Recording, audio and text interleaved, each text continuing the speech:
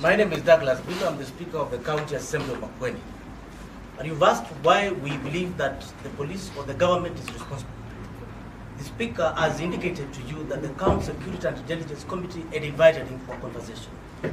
So the last conversation about disappearance or disappearance is around police. 2, for any Kenyan or anyone to ask that if someone disappears in this country, where can you locate that person? It's obvious. It's like when it's raining and you're looking for insects. They're all over. It is obvious that abductions are the way of life in this country, not yesterday, not today, for the last few months. The LSK has been on this case.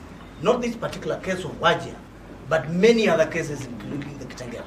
If for whatever reason that the police and government believes that this person is not in their hands, they ought to have provided information to the citizens of Kenya. This is not an ordinary person.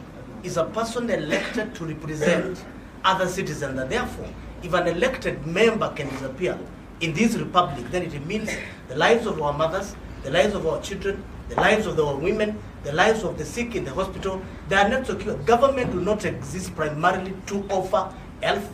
If they exist to offer security and protect property of its citizens, that is the primary responsibility.